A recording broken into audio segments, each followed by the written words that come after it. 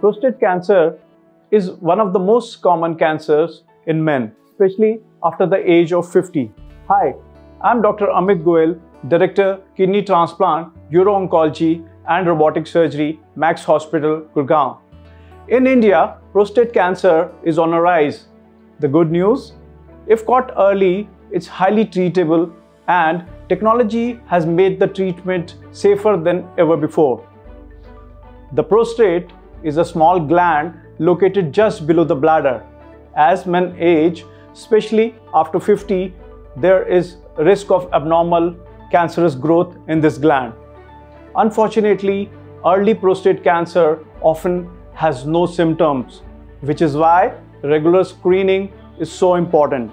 Some warning signs can include frequent urination, especially at night, weak urine stream, blood in urine or semen, erectile dysfunction.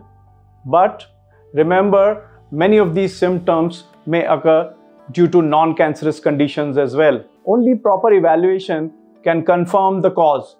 When prostate cancer requires surgical removal, robotic-assisted surgery is now the gold standard. Using high-precision robotic instruments, we can perform the surgery through tiny incisions. This allows for greater precision, minimal blood loss, shorter hospital stay, quicker recovery, better preservation of urinary and sexual functions.